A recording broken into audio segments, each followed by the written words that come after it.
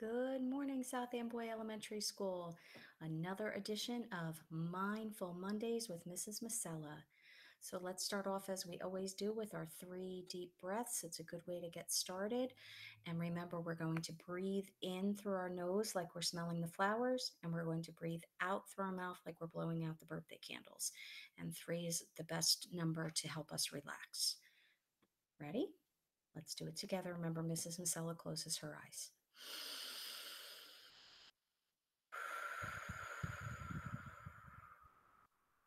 That's one.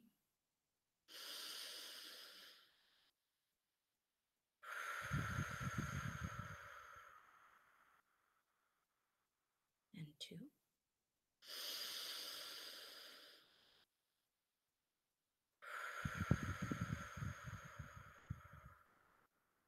And three.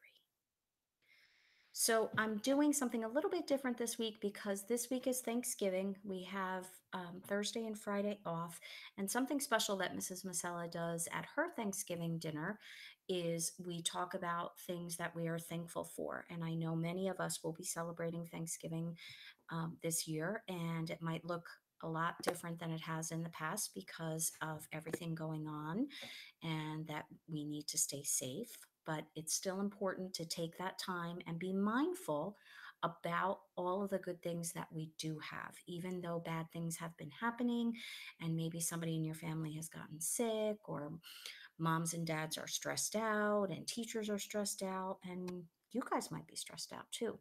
But there's still lots of things we can think about to be thankful for. So I'll do it like I do at my Thanksgiving dinner, and I will tell you that I am thankful for my mom. Yep, even though Mrs. Masella is a grown up lady, she still needs her mom. And my mom is always there for me, whether it be to listen to me when I'm feeling upset about something, to making me a delicious food because she's a good cook, or to spend time with baby Ian sometimes if I need to get other chores done or take a little break. So my mom is always, always there for me, and I'm very, very thankful for that. So that's actually what I would like you to focus on this week, which is to think about the people in your life that you're thankful for. And it doesn't have to be somebody who even lives in your house with you. It could be somebody else. My mom doesn't live in my house with me anymore because I'm a grown up, but she is one of the people that I am most thankful for in this world. So that's what I want you focusing in on this week is the people that you're thankful for.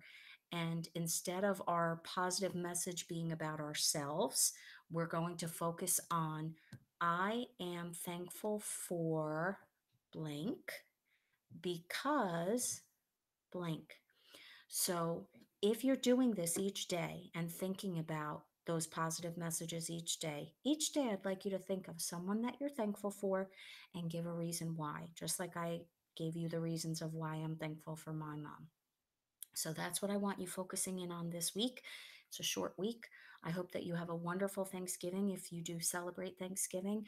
If not, then just enjoy those extra days off. Make sure that you relax, do something fun with your family or your friends, and I will see you next Monday. Bye, friends.